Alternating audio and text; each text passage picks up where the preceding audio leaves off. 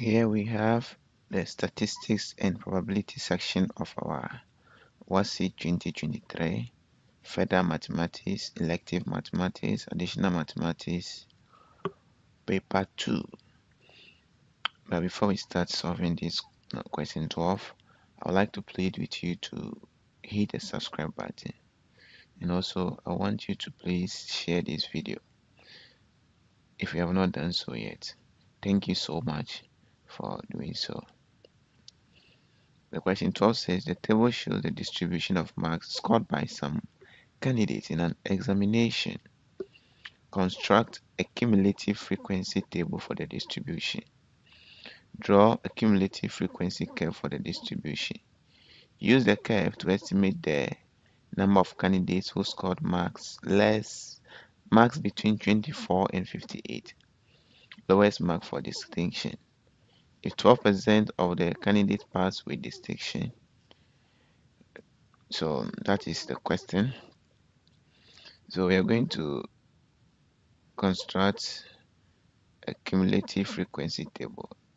So we will find the upper class boundaries.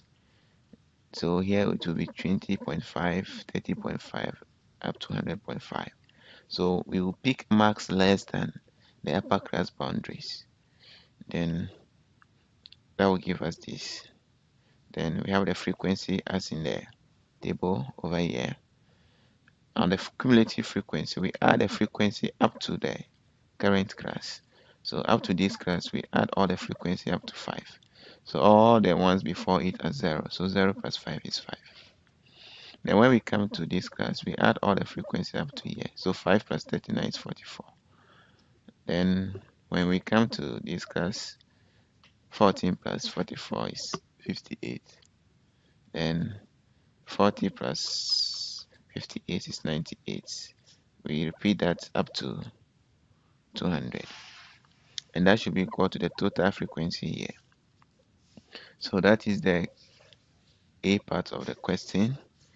Construct a cumulative frequency table for the distribution. Then we have to draw a cumulative frequency curve for the distribution. So we will have the max less than on the horizontal axis. Then we have cumulative frequency here on the vertical axis. So cumulative frequency will be here. So CF will be here, cumulative frequency. So we draw the axis, then we label it as you can see. So we choose a suitable scale for the vertical axis so that we'll be able to plot all the cumulative frequencies. So we see the table, these are the cumulative frequencies. So we plot 20.5 against 5, that will be here. Then 30.5 against 44, that will be here. Then we have 40.5 against 58, that will be here. So we repeat the same process to plot all the points, as you can see. Then after that, we draw a smooth curve through it. So this is the cumulative frequency curve that we have drawn. Now let's go to the C part of the question. So use the curve to estimate the number of candidates who scored marks between 24 and 58. So we locate 24 on the max axis and trace it to the cumulative frequency. Then we also locate 58 on the max axis and trace it to the cumulative frequency. So that will give us, so we read this, each box is 2 on the cumulative axis. So we have 22 people here. Then we have, this is 140 plus 2 boxes, 144. So the number of candidates who scored marks between 24 and 58 is all the people within this region. So that is 144 minus 22, which is equal to 122 candidates. Now I want to estimate the lowest mark for distinction if 12% of the candidates pass.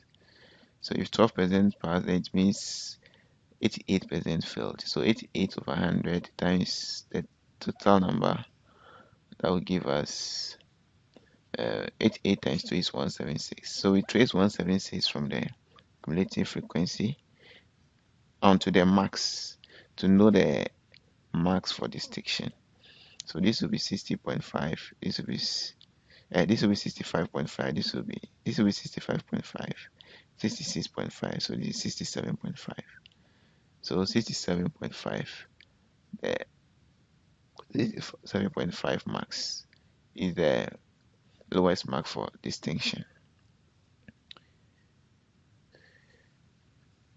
Question number 13. A bag contains 16 identical balls, of which 4 are green. A boy picks a ball at random from the bag and replaces it. If this is repeated 5 times, what is the probability that he did not pick a green ball? So probability of picking a green ball is equal to 4 over 16, which is equal to 1 over 4. So probability of not picking a green ball is equal to 1 minus probability of picking a green ball, which is 3 over 4. Now, we're told that we need to find a probability that he picked a green ball at least 3 times. So this experiment is a binomial experiment. We have 2 outcomes. Either I pick a green ball or not. So probability of success, P, is equal to 1 over 4 or 0.25. The probability of failure is 3 over 4, which is 0.75. So the binomial probability is given by probability of x, big X, is equal to small x, is given by n combination x, p exponent x, then we have q exponent x minus n minus x, n minus x. So probability of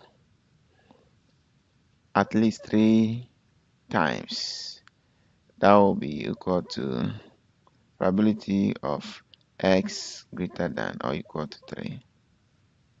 So that will be equal to probability of x equal 3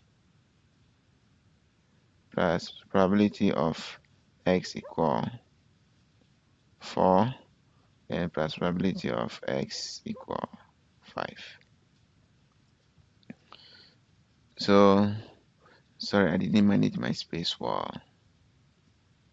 So probability of x equal 3, of x greater than or equal to 3, will now be equal to, so n is 5. 5 combination x, which is 3.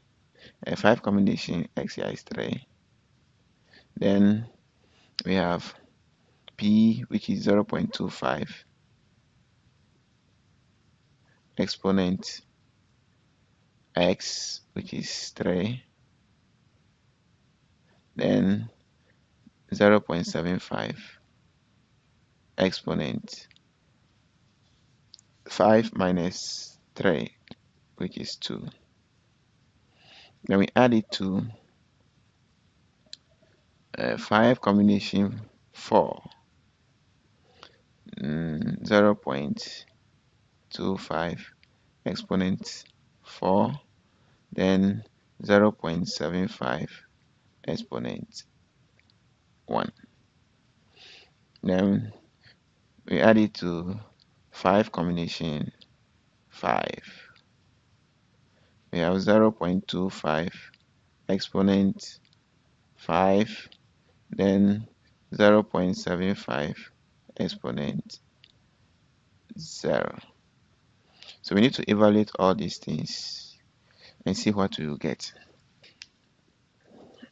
So when we evaluate, we get this, and Finally, this will give us 0.1035. 1035. 0.1035. Now, the B part says that the deviations from a mean of values from a set of data are -2, m minus 1, m squared plus 1, -1, 2, 2m, and -2. Find the possible values of m. So when we add all these values, we should get 0. -2 plus m minus 1 plus m squared plus 1 plus -1 plus 2 plus 2m minus 1 plus -2 is supposed to be equal to 0. So this -2 and this +2 take care of themselves. M squared, we have m squared here. Then we also have 2m plus m, that will give us 3m. Then we have -1 and +1 will take care of themselves. Then -1 and -1 -2, so -4 is equal to 0. Two values of negative factors of -4 that when we add we get 3 is 4 and -1. So we have m squared plus 4m minus m minus 4 is equal to 0. So we have m outside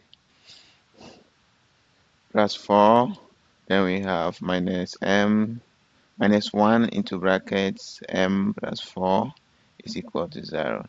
So we'll get m minus 1, then we have m plus 4 is equal to 0. So we have either m minus 1 equals 0 or m plus 4 is equal to 0. So m is either equal to 1 or -4. Thanks for watching. Please, the vectors and mechanics section is coming next.